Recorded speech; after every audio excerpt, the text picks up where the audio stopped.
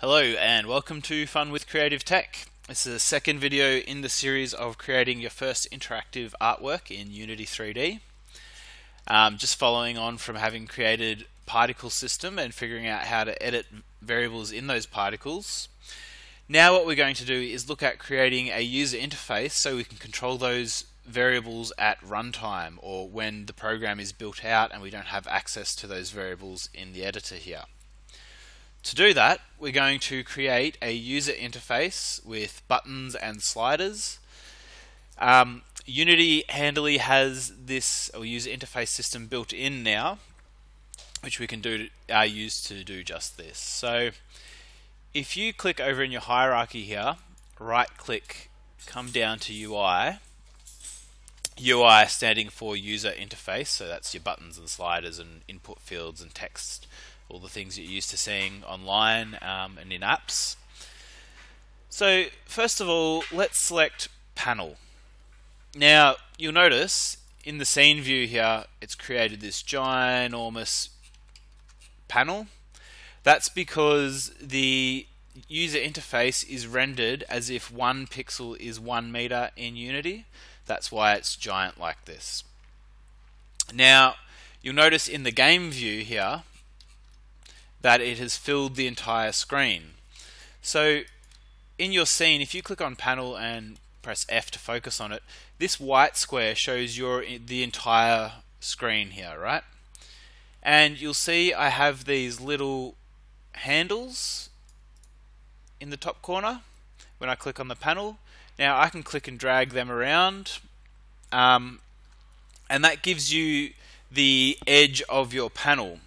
But the way that user interface transforms work is a little bit different to how traditional three-dimensional transforms work. So let's have a look at that. So if you have a look click on your panel, and we'll have a look over here in the inspector. Now you'll notice instead of a normal transform, we have something called a rect transform or a rectangular transform. And this lets us do a whole bunch of different things. So it lets us define where it pivots from, where it scales from, where each edge is positioned, how it sits relative percentage-wise to the screen. For the moment, we're not going to go too deep into that because that's a whole series unto itself. But what we're going to do for right now is let's just set the pivot. So if we click on this picture in the top left here, you'll notice here this says anchor presets. So we're going to choose the top left anchor preset. And we're going to change we're going to check the anchor preset and hold shift at the same time as we click on this one here, because you'll notice this also sets the pivot. There we go. So now it's pivoting from this top left hand corner of your screen. So if we set its pos x, that's relative to that position there. So I'm going to set that to 0. And if we set its width, it's relative to that position as well. So I'm going to set that to say 200. And same with height. Again, it's relative to the position in the top left there. Okay, now what we're going to do is let's add a button. I'll move my particle system over a little bit so we can see it's in the screen nicely. Alright, now we've got a panel, let's put a button on that panel. So clicking the panel, right click, down to UI, and let's select button. Okay, so we get a handy little button. Press F, we can focus that up. Now you notice it's a child of the panel. So this button's rect transform is relative to this panel. So you notice that the pivot is in the middle here. So I'm going to pop that up the top. Now, always a good habit to name your UI object. So I'm going to call this button emit. And then I'm going to, you notice under the button there is a text component. Now the text component lets you change what it says, so I'm going to change that to emit. And I'm going to hook this button up now to tell the particle system to emit particles, or to emit a certain amount of particles. Now the way the Unity interface, the user interface, is set up makes it relatively easy to hook up events. So an event being when the button is pressed, what do I do?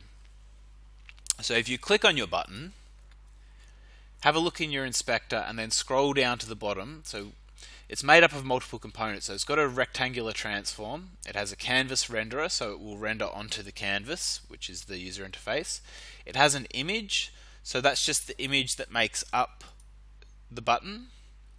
And then it has a button script, which has all the behaviors for the button. So am I hovered over? Am I being pressed? And then it has an event down here called onClick. Now, to hook these events up, what you can do is if you hit the plus here, it adds a slot. Now this slot here is asking, okay, when I hit on click, which object has a component with a function that I want to call? So in this case, I want to add my particle system to that on click. So I clicked and dragged my particle system onto here. Now this will now populate this list here where it says no function and give me access to all of the components on that object. So in this case, I want to select the particle system, and let's find the emit function. Okay, so there's emit here, and it says int in it, meaning it wants an integer input, so a whole number. So at the moment, if I click this button, it's going to tell this particle system to emit 0 particles, which is not what we want. We want to get it, let's say, emit 300. Okay. Now, if we hit play, get our particle system emitting away, hit emit, and it emits 300 particles at once. Now you'll notice that our particle system stops going once we've done that. That's because the particle system count is a bit low. There we go, so it's emitting. Now let's add a slider. Okay, so we've got our panel. Let's right click, user interface. Let's go slider this time. Alright, so a slider, instead of just having a single event of press a button, cause an action now, a slider changes a value from one value to another. So in this case, by default, it changes from 0 to 1, and then we can use that to control values inside of the particle system. So same kind of thing, we'll notice on the slider it has a rectangular transform and it has a slider script, a slider component, sorry. Now at the bottom of that slider component it has an onValue changed event which outputs a single, which is the same thing as a float essentially for what we're looking at. So in this case, what we want to do is drag our particle system into here. Now again, this will give us access to all of the components on that particle system. Now what I'm looking for here is, you'll notice in this list there's static parameters and dynamic float. Anything with a dynamic float parameter, when I change the slider, it will feed that value directly into that parameter. Otherwise, with the static parameters, it will only set a single value into those parameters. So what we're looking at here is, let's do a gravity modifier on this. Okay. So now this will change the value of the gravity from 0 to 1 as we adjust the slider. So let's hit play and give that a test. That's 1, so it's 0 gravity. That's gravity at full. Alright, let's have a little bit of fun. Let's change that gravity to -1. So on the minimum value, Let's change the minimum value to -1, maximum value to 1. And let's go again. So that's full gravity, that's minus gravity. So now it's going backwards. Let me do this. Woo, woo.